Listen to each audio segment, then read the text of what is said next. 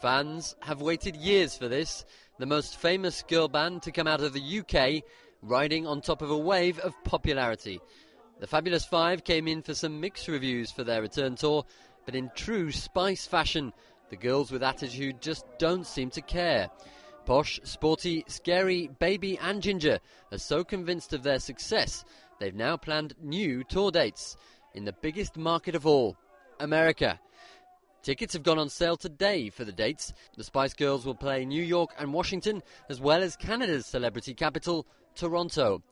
Meanwhile, Victoria and hubby David took a break from the stage to watch Mel C perform a solo show. And 11 years after they and the rest of the Spice Girls began to rewrite the record books as one of the biggest selling girl groups of all time, the famous five will be needing to gather all their energies for the new dates. After all, keeping up the spice in Spice Girls will be that bit harder this time around.